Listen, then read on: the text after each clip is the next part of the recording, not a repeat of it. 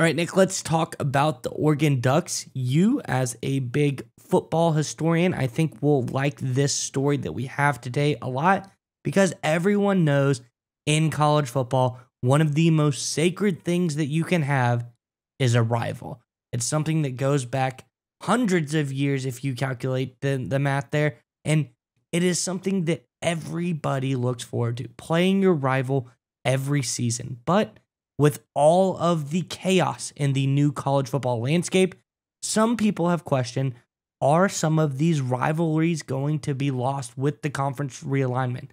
The answer is, I don't know, except for Oregon's case. I do know because we have a story talking about the Civil War. It is back on, and Oregon State are going to see each other for the foreseeable future. Let's get into the article and we talk about it on the other side. This is from over on Bleacher Report. It says Oregon and Oregon State are finalizing an agreement to reprise their Civil War rivalry game in 2024 and beyond, despite the two schools heading to different conferences next season, per John Canzano. Oregon, heading to the Big Ten, will face an Oregon State program set to play a Mountain West heavy schedule next season on September 14th at Reser Stadium. The Civil War has been contested since 1894, and the 127 meetings between the teams has only been topped or equaled in FBS history by the likes of Minnesota and Wisconsin with 133, Auburn and Georgia with 128 meetings, North Carolina and Virginia 128 meetings as well, and Cincinnati and Miami of Ohio, which dates back to 1888 and has been contested 127 times. Oregon leads this series all time in a record of 68, 49, and 10. Keeping the Civil War intact then is preserving college football history, even with the Pac-12 dissolving after this season as teams head to the Big Ten, Big 12, and ACC.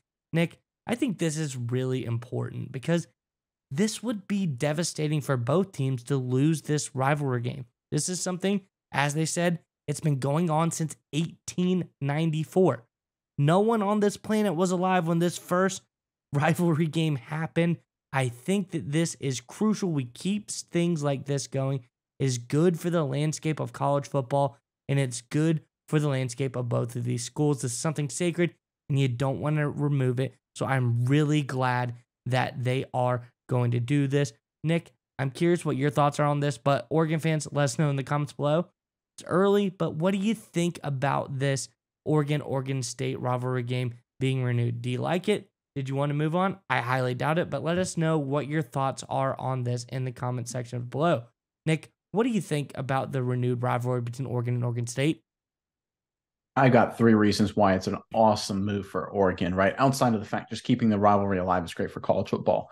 Number one, moving to the Big Ten, playing a Big Ten schedule like Oregon does, that's going to open up a lot of national recruiting opportunities. For example, they're going to play Rutgers in New Jersey, Maryland, DC, right? They're going to get a lot of East Coast exposure. But the reality is a lot of Oregon's success over their history is the ability to recruit on the West Coast, potentially Hawaii, potentially California. Moving to the Big Ten and playing a schedule that heavy, and look, I know we've got USC and UCLA moving to the Big Ten as well. There's still going to be some of those matchups, but it's not going to be quite the same.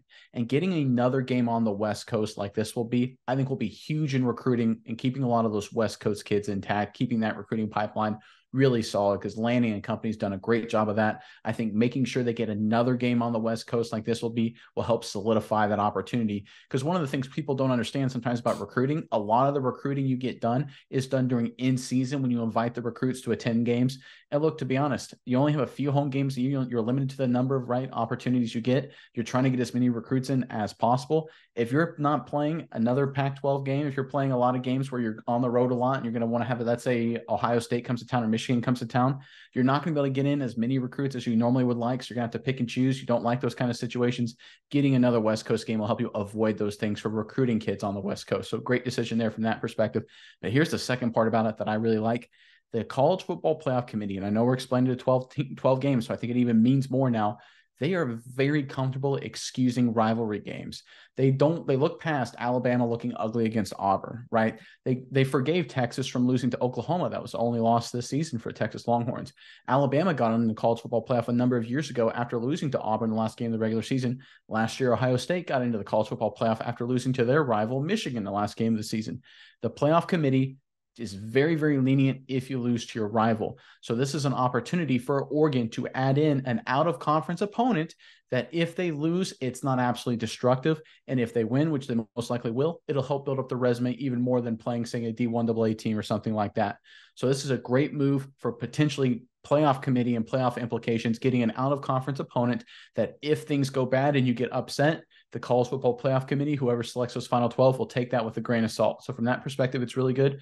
But number 3, here's the most important thing about this whole situation. There is a certain attitude if you want to build a program in a state where you want to dominate that state, right? Even though you're going to normally dominate, Georgia's going to dominate, Georgia Tech, things like that. Winning and just being the state champ in a state, I know it sounds weird, but it really does mean something to the psyche of the program, knowing you're the biggest, baddest dude on the block. That's a force that gives you confidence throughout the entire season, allows you to keep battling and looking forward to that game where you get to exert your will. That's something that keeps you focused. That's something keeps you motivated. And we know Dan Lanning is really good at motivational tools. So again, keeping another motivational tool in his toolbox here, a rivalry game, is another smart move, I think, for this Oregon Ducks program. So again, for all of those 3 reasons outlined, this is a great move for Oregon in terms of setting themselves up for long-term success. It's also great for college football because these rivalry games are just awesome. I'm glad this one's going to stick around even with all the realignment. Yeah, Nick, and I like the point you brought up about dominating your state. Because it's one thing to be a Michigan fan and you beat Ohio State. You feel good. But when you walk around your cities, you walk around your towns, there's not too many Ohio State fans walking around in Michigan. But when you're in Oregon, there's going to be a lot of Oregon or Oregon State fans. That's going to be primarily everybody. So in your state, it gives you that little bit extra pride if you can win the state. You think about Oklahoma versus Oklahoma State, Carolina versus Clemson, Tennessee versus Vanderbilt. Those are teams that dominate those states. Everybody cheers for them. And if you win your rivalry game, it gives you a little bit of extra bragging right in your state. So nonetheless, the history, the domination of the state, a little bit of self-pride you have for your program, the recruiting aspects, I think everything you said, I think everything involved this rivalry game is crucial for Oregon. I'm glad they have kept it, and I think it's going to pay dividends for them in the future.